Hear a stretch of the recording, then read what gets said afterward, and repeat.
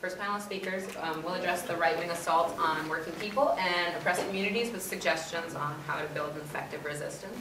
So first, we have Teddy talking.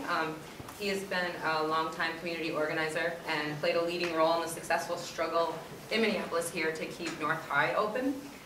He then went to Madison as the struggle in there broke out, and then he went there to help build Socialist Alternative and also to obviously work within that, and then is also a member of the National Socialist Alternative Committee. I'm going to speak on the question of voter suppression, and of course, you know, this is not something that you actually hear very much mentioned in the mainstream media. Because, you know, the entirety of legitimate opinion would have us believe that the United States of America is the greatest democracy that has ever lived, and where, you know, freedom, liberty, and justice for all reigns, you know, coast to coast, and is the envy of the whole world on this question. But any honest examination of American history testifies that this is a cruel joke. The mythology of, you know, one person, one vote is also, of course, accompanied by the idea that we are presented with real choices between the two major parties, that freedom of speech is unmolested by free speech zones in protest areas, riot cops protecting bankers, and all kinds of bureaucracy and fines, and also restricted access to the mainstream media. In the last 10 years, well, historically speaking, we've seen millions of Americans have been denied the right to vote at one point or another. And even after the franchise was formally extended to all men, and then to all women, and then to all non-white people, anyone with a felony conviction has been denied the right to vote. And in the last 10 years, we've seen a sharp increase in the voting rights by means of both legal and illegal voter suppression. Especially since 2010, we've seen the new crop of Tea Party legislators and governors that have, since they've made massive gains, basically put forward a new avalanche of attacks and new laws against voting rights. Just this month, federal courts had to block the enforcement of voter ID laws in Pennsylvania and South Carolina, at least for the 2012 election. Weeks earlier, a federal court blocked a similar law in Texas, with judges ruling that the legislation imposes strict, unforgiving burdens on minorities and the poor in Texas, according to the Houston Chronicle. But these are only a few of the voter ID laws now in place. And according to the National Conference of State Legislatures, in fact, you have nearly 1,000 voter ID proposals that have been introduced since 2001. And a dozen states have actually passed or strengthened such legislation in the last 2 years. And where Democratic governors have, you know, said they will veto such legislation, you have seen, like in Minnesota, a referendum, a demagogic attempt to make it seem like they're actually letting the people decide on this question. And of course, we all hope that this referendum is defeated in November. So why is this special surge of attacks on voting rights by the Republican Party? Well, one example, one reasoning is that in 2008 you saw their voting base basically collapse, and since then, you know, Obama and the Democrats have moved so far to the right that Republicans have had great difficulty in occupying space in that area, except on the most right-wing edge of capitalist politics. And many of them have felt the need to fall off the cliff altogether into crazy land. And this has led them to use the sort of mythical creature of the fraudulent voter in a win-win type of scenario for them, because they get to deny votes to people that are, you know, potentially like to vote for the Democrats, which is one, and is also like another cruel joke because the Democrats don't actually defend the rights of workers and poor people.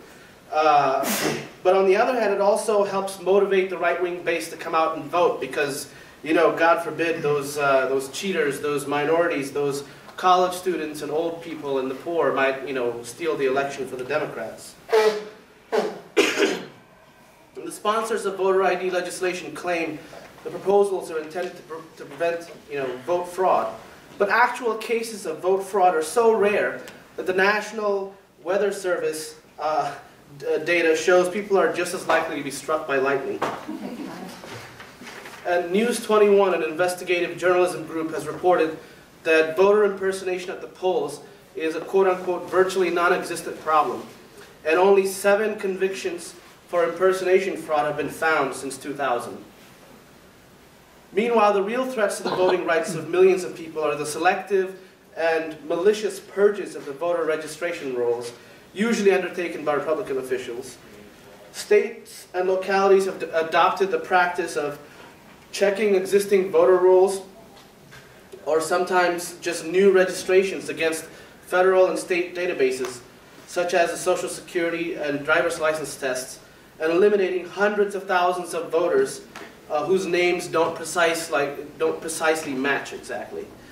When this rule was implemented in California, a full 43% of new voter registrations and address changes were denied in LA County, and 26% statewide.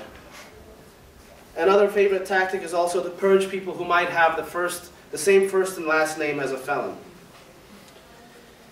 So are the Democrats our allies in this struggle to defend voting rights? Well, in the 2000 election, when that was being stolen from Al Gore in Florida, the Democratic Party strongly rejected any real challenge and blocked other groups from doing so effectively.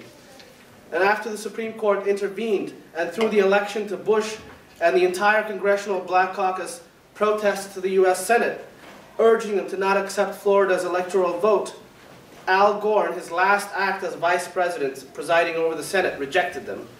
If a single Democrat in the United States Senate had stood up to reject that vote, it would have triggered a debate and perhaps an investigation. And you saw the same thing in 2004 with voting irregularities or tampering with the vote, being witnessed in Ohio, Florida, New Mexico, and elsewhere. But John Kerry just straight away, early on, conceded the election and rejected calls for protests, lawsuits, and other challenges. And for this, Kerry was duly lauded by his Democratic peers in high office as a statesman, a gentleman, and a good sport, doing what those types do.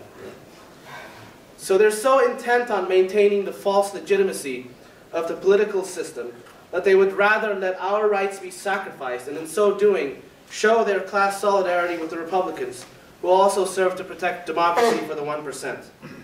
We can only rely on our own strength in the language of mass demonstrations, direct action, and independent left electoral challenges that would put these issues front and center.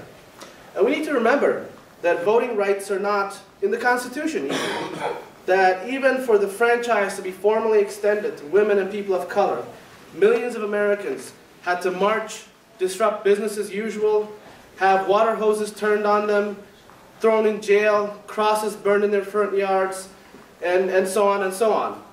All the deification of the Founding Fathers as, for their boundless wisdom and benevolence seems kind of trite when you see these, that they allowed voting rights to be restricted in the first place to property-owning white males in state-by-state legislation, and only after enormous mass struggle was the vote extended to everyone.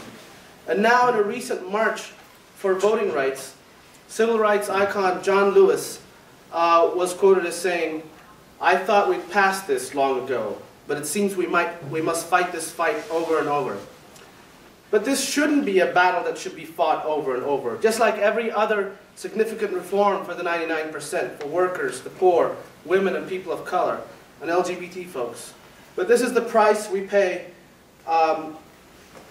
for reformism, as opposed to fundamental change, of leaving the dominant economic and political power in the hands of a class that benefits from a divided 99% with multiple layers of exploitation. A real, secure victory for democratic rights for ordinary people can only be guaranteed when we no longer have a ruling elite that can benefit from denying those rights, and that means replacing capitalism with socialist democracy. Thanks.